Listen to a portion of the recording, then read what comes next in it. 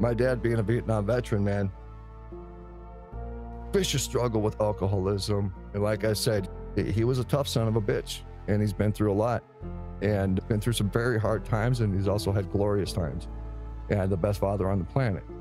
And I would never ask for anything else but the father I have, because there is nothing comparable.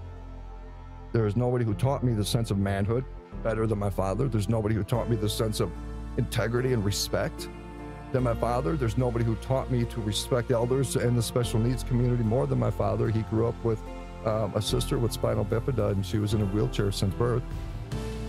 He taught me all the standards of life that we need to look beyond ourselves. My mother too. They taught me the very special things in life that are beyond us, that the selfishness is non-existent when it comes to certain things. When it comes to elderly people that are sick and need help, and special needs community or veterans community, those people that are struggling. And we're to a point where, unfortunately, people only understand through experience. They're not willing to understand by listening. And that's the world that we live in, and that's where we're at right now. And that's just the way it is. Don't try to change it, because you can't.